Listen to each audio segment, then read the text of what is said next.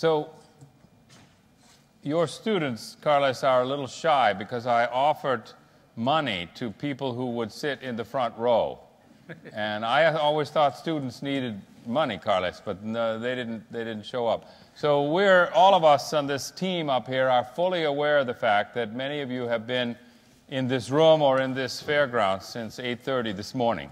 And we unanimously agreed that the first thing that you should do is stand up and stretch and take a minute to get the blood back evenly distributed in your body. Go ahead and stand up, guys. I sent me an email a few days ago saying, well, Carlos, prepare 3 cosmic insights for the panel.